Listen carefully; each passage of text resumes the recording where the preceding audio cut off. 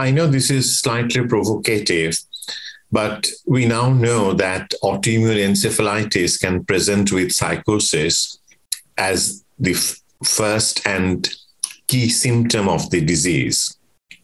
And provided a young patient with psychosis has been clinically assessed with exclusion of other causes, for example, alcohol or drug use, and any other major primary psychological disorders, it is appropriate to offer them the treatment benefit.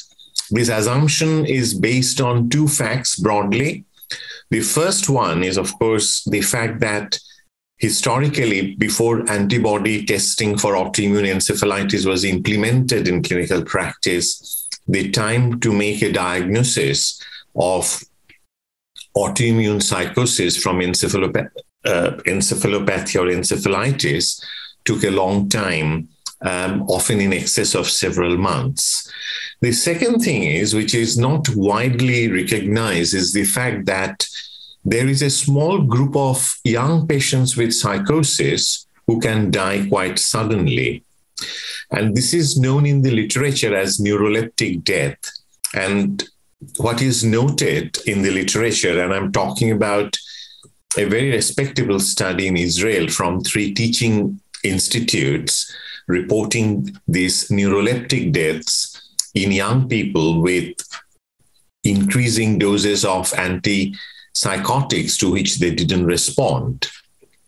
Now, we know that patients who have autoimmune psychosis, they do not respond to conventional antipsychotic treatment with neuroleptics. In fact, they are quite treatment refractory. The second thing is sometimes symptoms of autoimmune encephalitis could be mistaken as that of behavioral problems of psychosis. A good example is an odd form of seizure called faciobrachial dystonic seizure, which can happen with anti-LGI1 antibody-related encephalitis. And that could be easily mistaken as a functional problem. So I think there is a concern that some of the avoidable deaths with acute psychosis could be related to a neurological cause or a delayed diagnosis of autoimmune encephalitis. There is a question, of course, that steroid treatment can create problems in a patient with mental health issues, but that is manageable under supervision.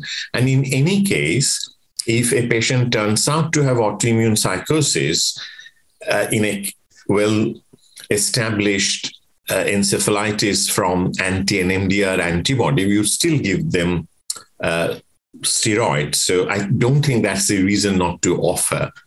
But the advantage of steroid treatment is that you can establish a treatment benefit early and not wait endlessly for the antibody result to come back or for the neurologist to come and see the patient and arrange for those relevant tests. So I'm expecting a lively debate and obviously counter arguments to my suggestion, and we look forward to that. There are quite a few recent publications looking at psychosis and autoimmune encephalitis. In Lancet Neurology, there was a kind of a consensus paper published in terms of identifying patients with possible or probable autoimmune psychosis as first presentation of encephalitis due to NMDR or other autoimmune encephalitis. So I think that would be important, started as a discussion. And on a broader note, there is some debate whether psychosis itself could be an autoimmune disease, at least in a small group of patients who may have family history of autoimmunity, or also those who may themselves had other autoimmune disorders besides, the recent presentation.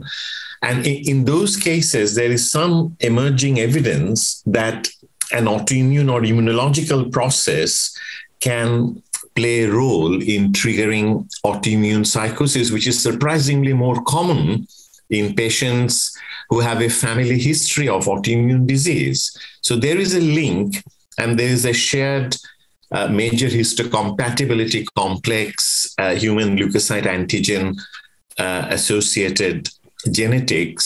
So I think this is quite an important and emerging area of clinical practice.